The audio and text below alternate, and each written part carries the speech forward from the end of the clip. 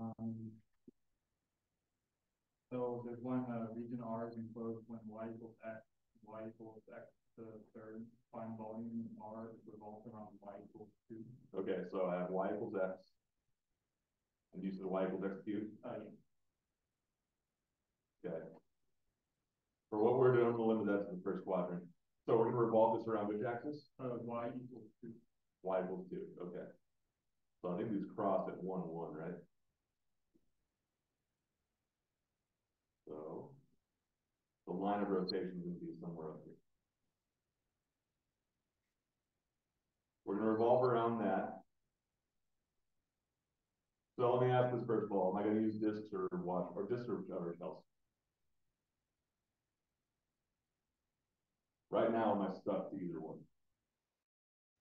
Right now, I'm not stuck to either one. It totally depends on kind of your preference. So we write down these functions right, so y equals x and y equals x cubed.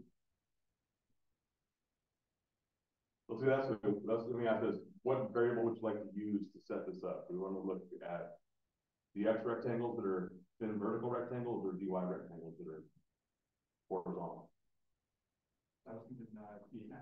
Sounds good. So rectangles that look like that.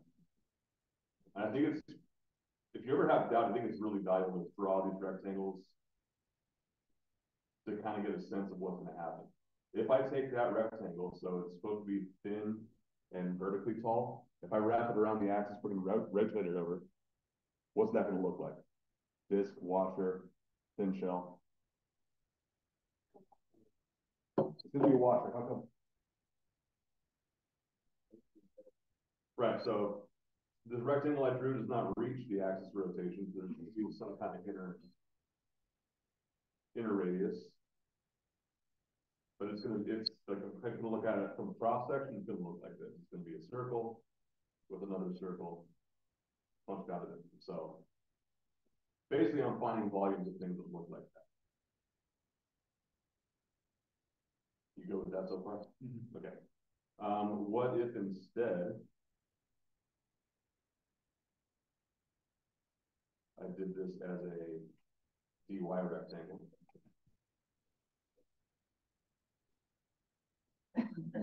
If I revolve that thing around y equals 2, what am I going to be left with? Shell.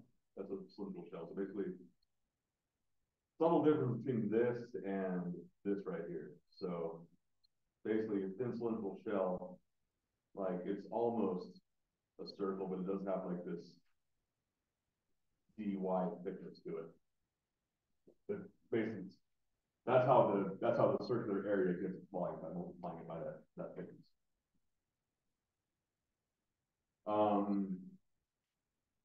Should we actually complete one of these? Which one makes more sense to do, dx or dy? Dx, how come?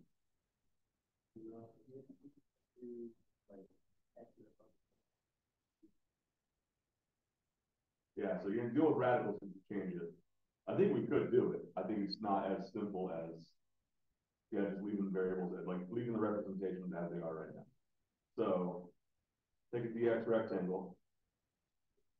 So now next question is, how do I find volumes of washers using integration? Or better yet, what I'm basically making here is a cylinder with another cylinder kind of drilled in the middle of it. So how do I find the volume of the cylinder?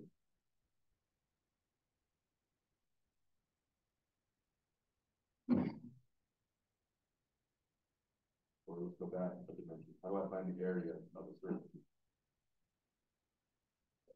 Pi r squared. And we're going to generalize that because we don't have one circle. We have one circle with another one punched out in the middle of it, right? So the area of that would be pi times outer radius squared minus pi times inner radius squared. But we're not really dealing with circles, we're dealing with cylinders. So how do I have to multiply by the height to get that dimension, right? So the area is equal to pi r squared minus pi r squared, and then put them here. What is the height of these discs? simply dx, right? So yeah, the thickness of the rectangle is where I get that third dimension.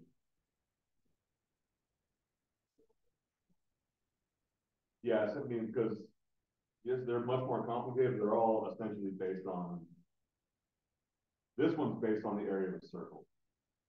If we do the shell method, that's based on the area of rectangles. So knowing they're kind of based there, I would be comfortable with how they're derived.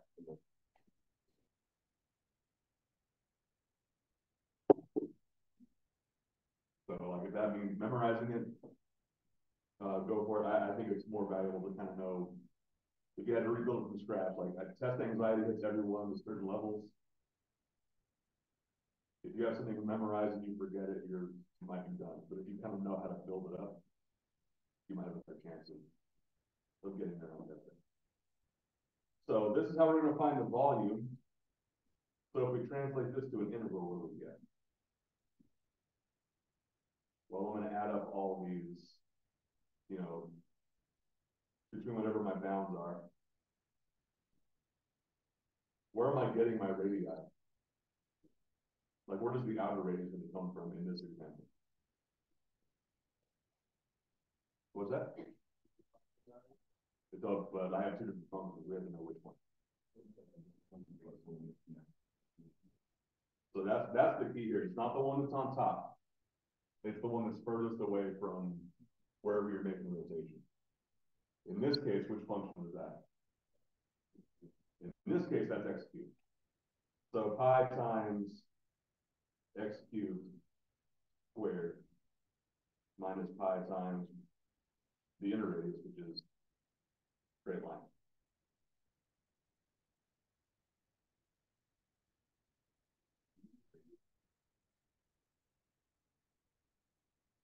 Oh, you're right. So I gotta backtrack.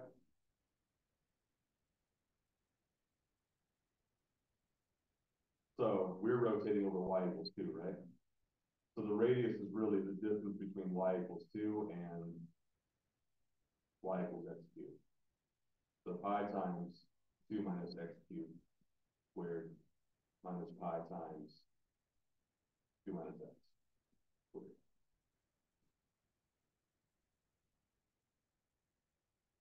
But so it's always a difference. It's always a subtraction. What you might be thinking of is, let's say that y equals 2 was y equals -2. Then you'd be subtracting, you know, x minus -2. So that's when like the addition comes up. But that is always going to be a difference. That's always going to be comparing to like y levels. And sometimes the two, like if the 2 is at the end, what is it? If the 2 is at the end. Like x squared minus 2, so x cubed minus 2. So you get a little bit fortunate with washing because you're squaring those. In this case, you're going to be kind of saved if you get that wrong. So that's not, if you do shells, you have to be careful. So let's be clear about this. Why are we doing 2 minus x cubed and not x cubed minus 2? Is 2 greater than the function. So on the interval we care about, so from 0 to 1, which is bigger, y equals 2 or y equals x cubed? So this is a geometric thing. We're trying to measure like a volume. Really is only meaningful if like all like the lengths that go into that volume are positive. So I want to subtract the biggest thing. So the bigger value minus the smaller value. So in this case, 2 is bigger than all of the y values inside that region. Sebastian. If this line was -2 would be x cubed minus -2. Absolutely. Okay. Yeah, because so yeah, if the line was anywhere below the x-axis, not to scale at all. Actually, it's called -1, so it is to scale. Y equals -1. Still the same region. I still want to find the volume. I just want to rotate it over a different line.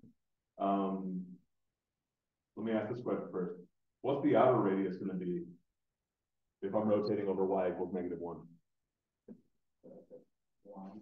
The straight line this time. The straight line is further away from that axis, so. Okay, so the outer radius is going to be dictated by the straight line. What's it actually going to be?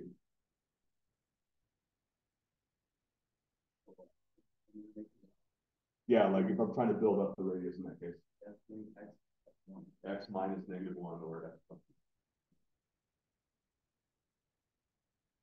So we're kind of talk about this from a lot of different angles. Anything else we want to talk about with this? But yeah, like this volume of revolution thing, there's a lot of different. I think it's a tough thing to really get down because there are so many like options we have. Among other things. What else? No.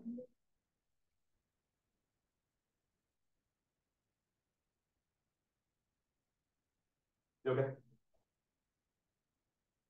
Y equals X squared.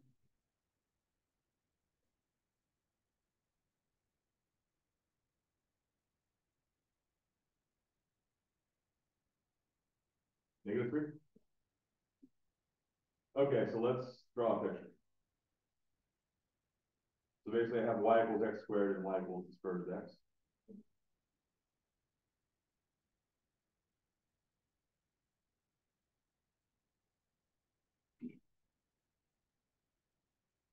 Over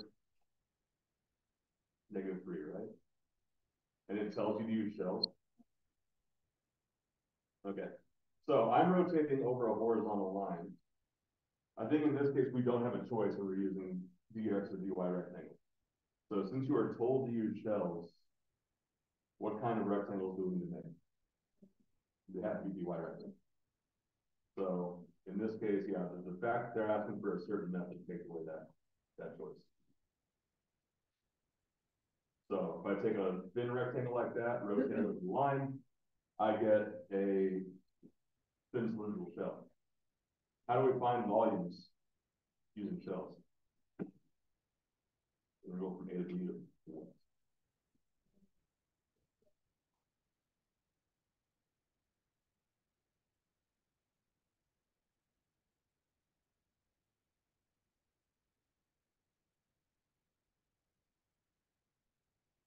Yeah, so let's go back to the kind of the basics here.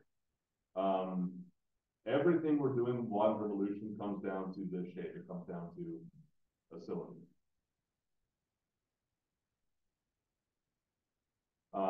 Really, it comes down to part of the cylinder. So the one we just did was volume by discs, right? In that case, you're kind of looking at the base, right? The top of the cylinder, which is why you're treating it as the area of a circle, which is why pi r squared shows up in the integral. Here, we're kind of looking at the outside of the cylinder. What shape does that part of the cylinder have? Or how do I find its area? It's a rectangle, right? So the area of a rectangle is base times height. But the way we get the area, so the way we get like one face of that cylinder is it is the circumference of the circle. The circumference of the circle would make up the base. So in general, this 2 pi times radius times height. This is what right angles look like. So 2 pi times r of y times h of y. And then to get our thickness, our volume, the dy represents the thickness. So that's your integral there. And one thing, the reason I really want to go back here is because one of these things involves pi, the other one involves a factor of 2 pi. I think if you don't know like where these things come from, where these templates come from, you might get lost and mix them up. But to do shell method, that's the integral we got to do. 2 pi times the radius times the height. We're good so far. So now that we have those things, we have to define.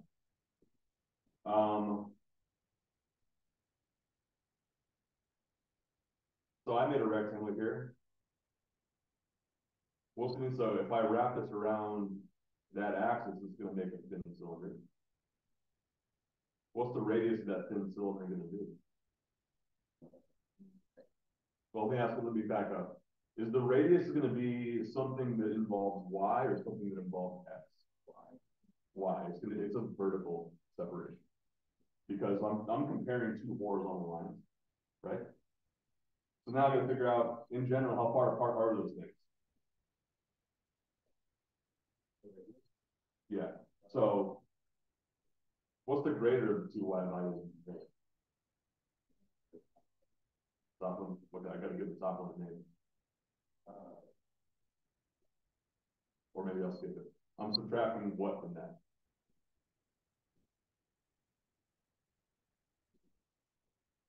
-3. So something minus -3. But what is the something? It's simply y.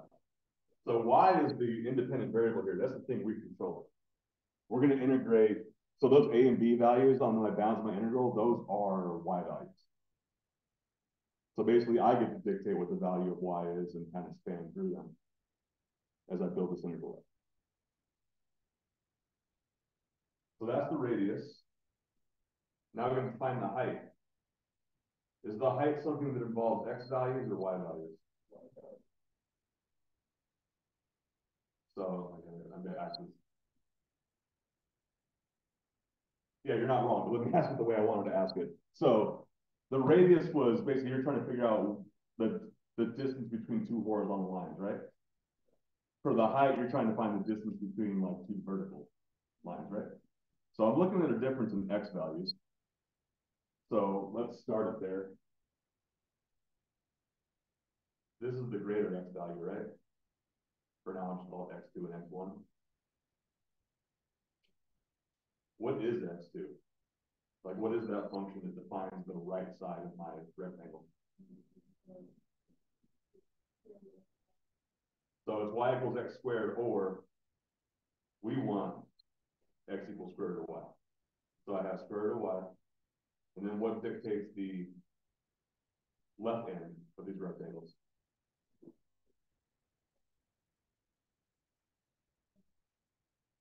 X equals y squared. So my height is radical y minus y squared. I think we're very close to done. What's that? So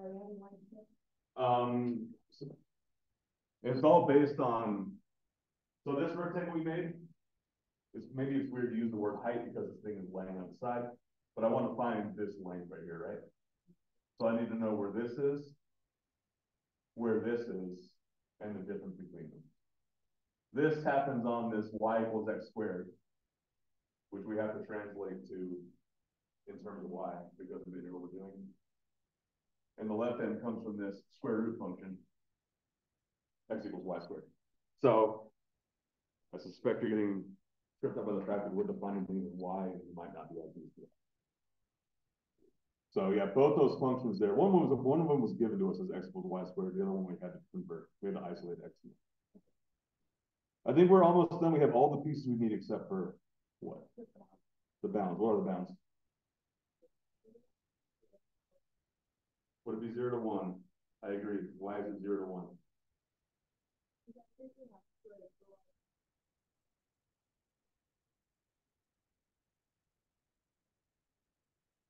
Right. So yes, exactly. You can set these two equations equal to each other.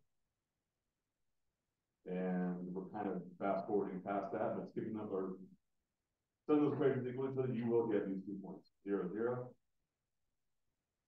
1. So both those points have the same x and y coordinates, so let me try to ask it this way. Am I looking at the x coordinates of those points or the y coordinates of those points? Y. So you're probably going to wind up with a case where those points have different coordinates. It's important to know which coordinate you actually care about. Why do I care about the y coordinates here? You're integrating on y. Yeah, it really doesn't have as much to do with like what you're rotating over. It's about how the integral is set up. Because if we set this up using disks, we'd be using x as our variable. So the bounds are from 0 to 1. Now I can just kind of drop in all the things we already talked about. 2 times pi times the radius, which is y plus 3, times the height, which is radical y minus y squared, And Nimrod just wants to set up? Yeah, Okay. Yeah. Yeah. Yeah, it's a good point, a good question. And I think as I answer this question, I'm going to encourage you to draw something. Doesn't have to look good, just have to kind of organize it. So the radius we talked about first, right? How do I find the radius of this cylinder?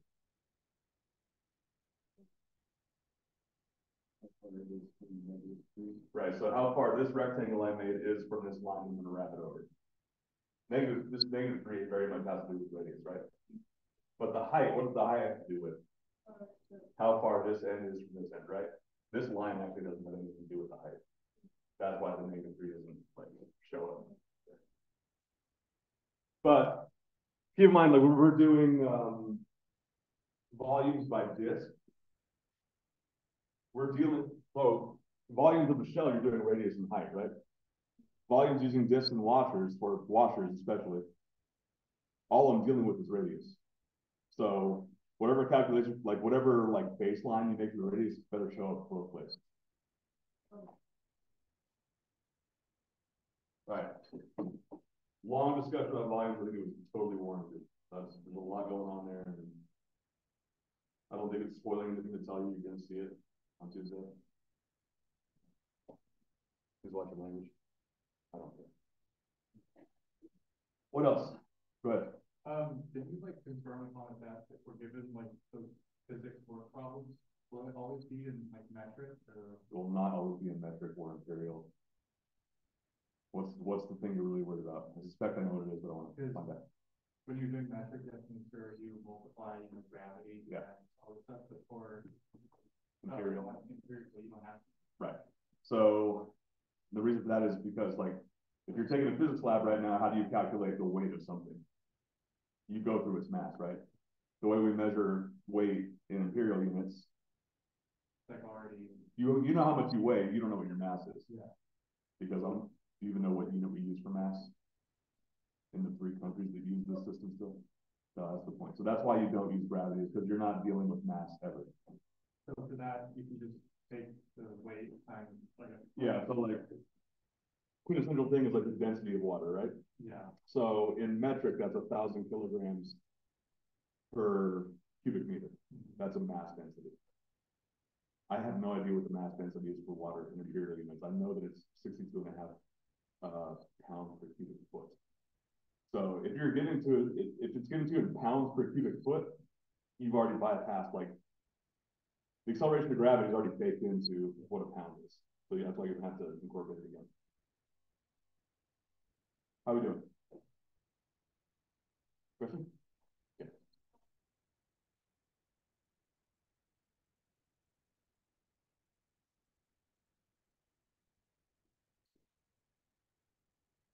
Oh, yeah.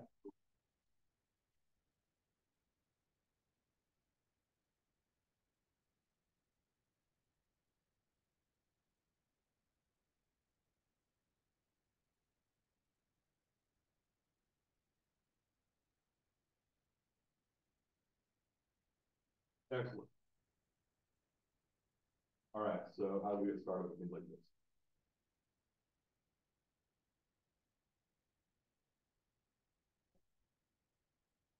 How do we separate? So yeah, let's just put off the integral to the very end.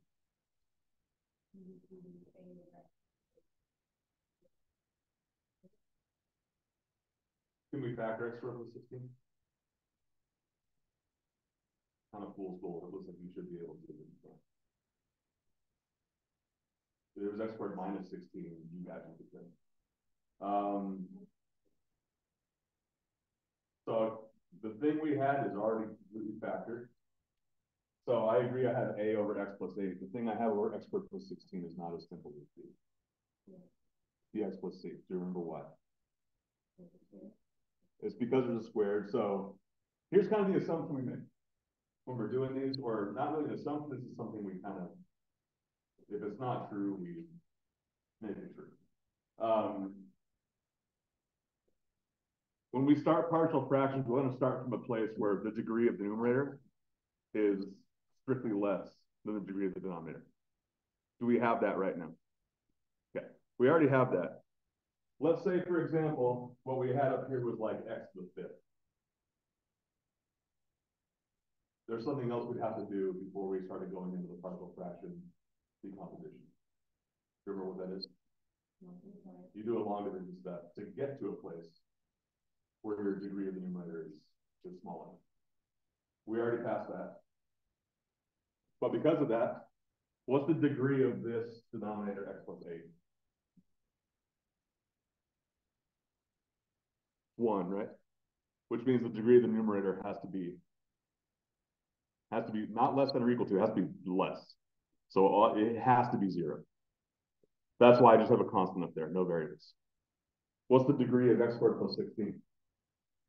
2, which means my degree is going to be 1.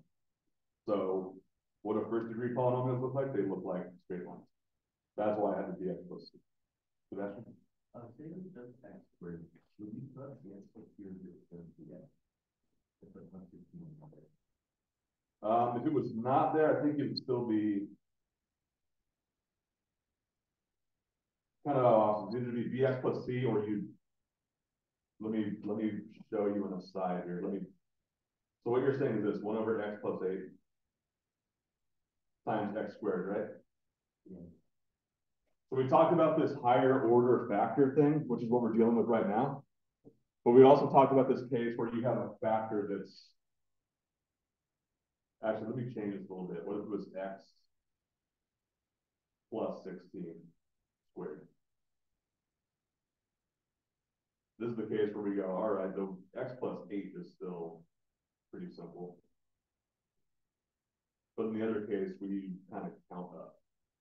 So I want to represent all the different powers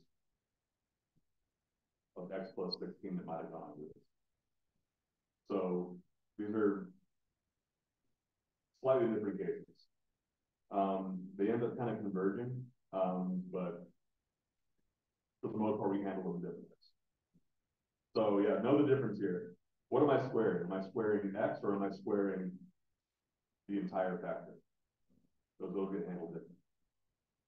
So are we okay with this skeleton, how we set this up? Where do we go with it from there?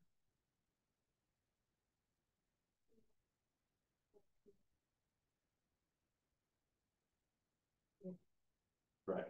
So I'm gonna clear the denominator by multiplying by x plus 8 and x squared plus 16. So I get 1 equals a times what? X squared plus 16. And what's the other term look like?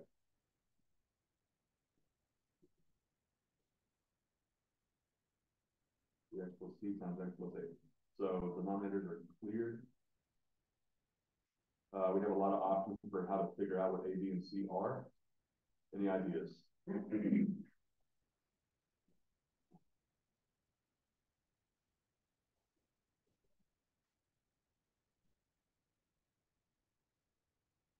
negative 8 is a good place to start. So what does that do for us? That gives us 1 is equal to 80. 88. And then what happens to the rest of this?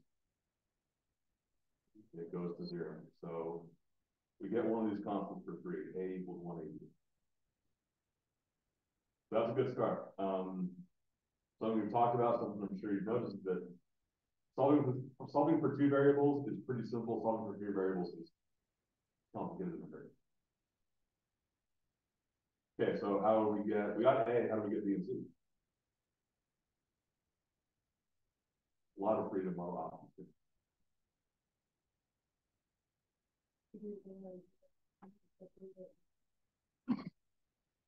Yeah, that's something we can do. So I can expand everything. 1 equals ax squared plus 16a plus, I've done some complexities, dx squared plus 8bx plus cx plus 8c. So what can I do with this?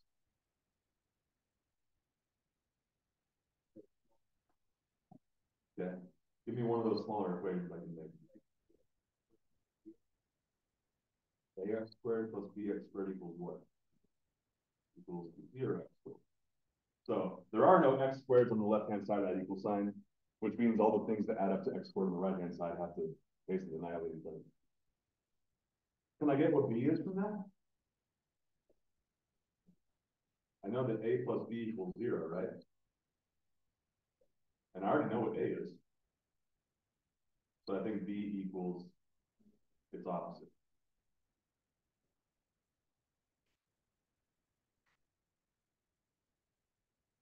Are we good with that? How do I figure out what c is? Like what? You just like plug both of the A and B values back into the original equation. I could, but what else do I know?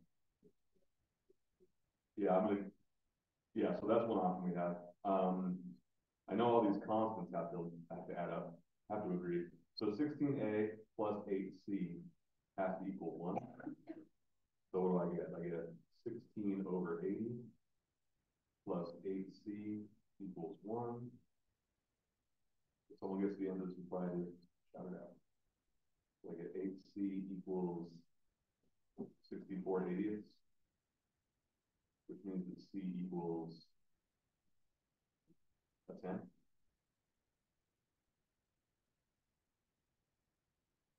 Four divided by 8 is 8 over 80. Okay, so I got all my constants, 1 over 80, negative 1 over 80, 1 over 10. How are we doing? Do you agree with me, first of all? Okay, cool. So that's like, I think that's like 70% of the job is to actually turn this function into something you can integrate, because right now it's not really approachable. Does someone have this written down? Because I need a new slide. Okay. So now we're integrating from -1 to 1 of what? 1/80th over what? X plus 8?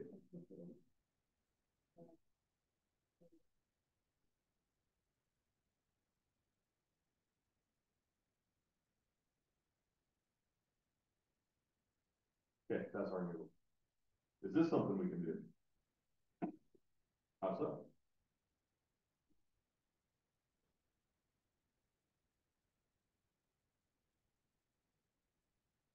Okay, so 1/80th natural log of the absolute value of x plus 8, right? What do we do with the other one? Yeah, that one, I don't know if substitution is going to get you there, but I'm pretty sure that if I break it up one step further, so as -1/80th x over x squared plus 16 plus 1/10 over x squared plus 16, that'll be good. -1 over 80x plus x squared over x squared plus 16. How's that going to go?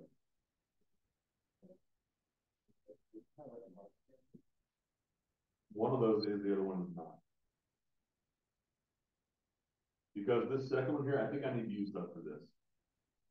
So u equals x squared, but I'm going to kind of accelerate because we're short on time.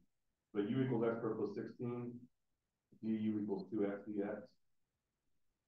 So my u is in the denominator, right? I don't have du in the numerator, but I have some multiple of it that I can kind of work with. That one's going to be a natural log as well. So if I start manipulating this, I'll have u in the denominator. What will I have in the numerator?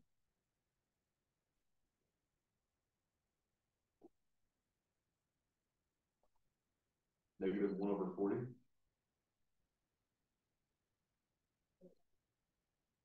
Not sure it is. Did I do that? Did I do that correctly?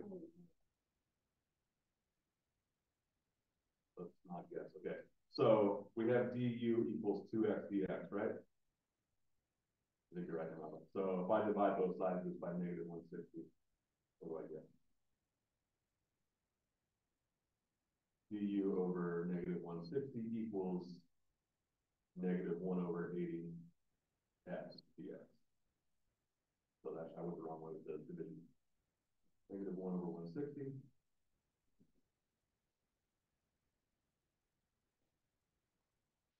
What does that integral come out to be? Minus 1/160 times the natural log of the absolute value of x squared plus 15.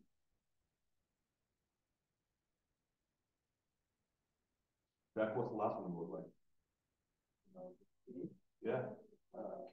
1/10 and then. Oh, no, I call it, you call her arcane a little bit ago. Oh, wait, That last one's gonna be in, that last one's gonna be an arcane.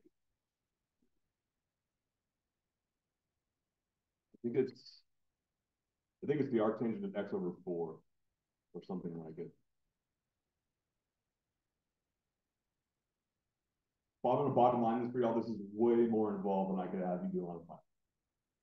But the process is totally fair game. But like this thing fanned out in a lot of different directions that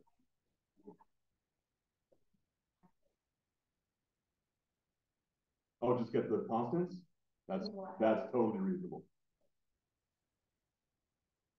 Yeah, because that's basically, we could have stopped there because what Evie is saying is that it just wanted A, B, and C. We had that done a while ago.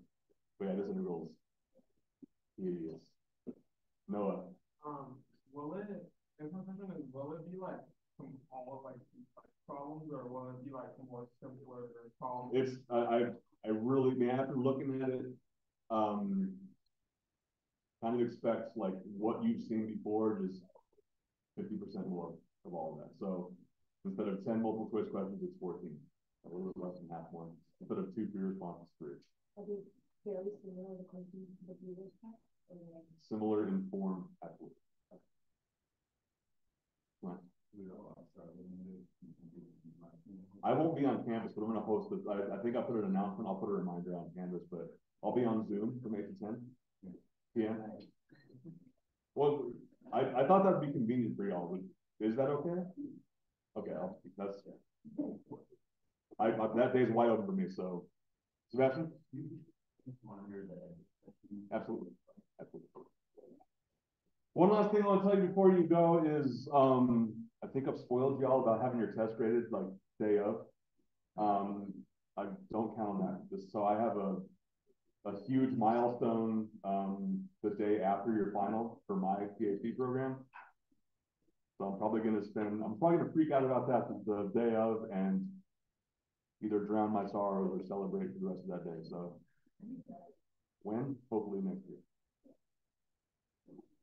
So if this goes well, that means they approve what I want to do for my dissertation, then I got to do it.